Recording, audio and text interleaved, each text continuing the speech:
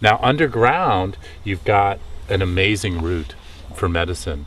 The root has a yellow hue to it, which is why the most famous one is called yellow root, or yellow dock, which is Rumex crispus. And Rumex is the genus, and it's in the Polygonaceae family.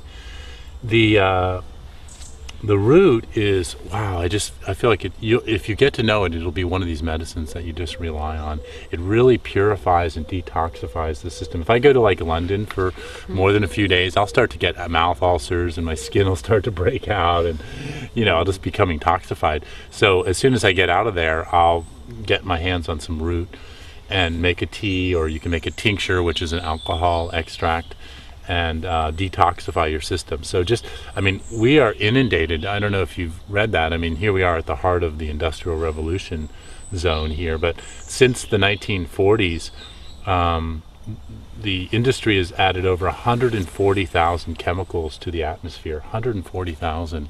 Only 3% of them have been tested for toxicity.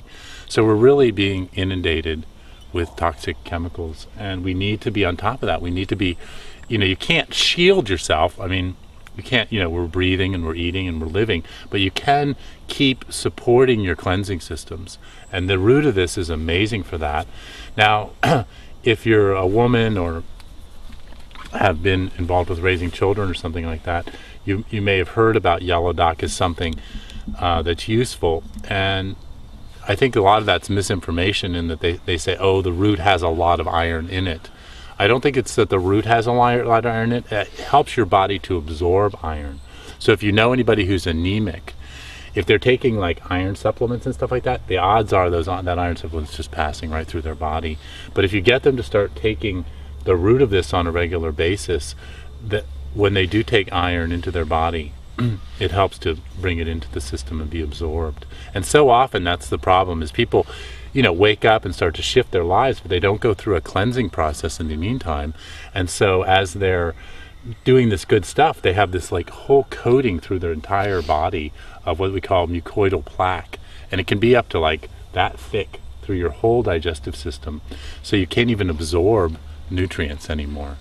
And so you've got to go through a cleansing in order to really open yourself up to being able to absorb nutrients again. And there's a whole process to that, but this can be helpful in getting by on that. Can I just ask about tolerance? Because some of the kind of wild foodies in Britain are very specific on saying, yes, we could eat, say, dock, but not everyone can because of the kind of allergic reactions that some people have to different food substances. Right. What's your take on that? Do you think you don't have it? That sounds like you don't. That's not too much of an issue for you. Yeah. If it's an edible plant, then.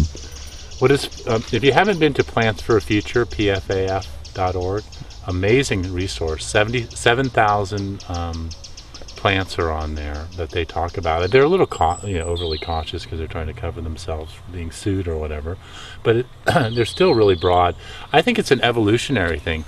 If you have only been eating refined flour and sugars and things like that your whole life, it's going to really shock your system to try to go out and start wild foraging the next day or something.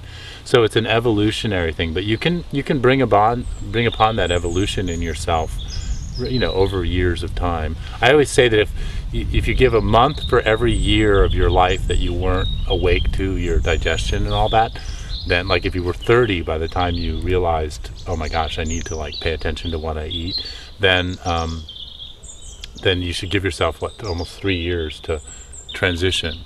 So I think it's a time thing, and really sticking with it, and that's the problem. A lot of people wake up and then they just want to like shift immediately, and I think it's something that really something that takes some time.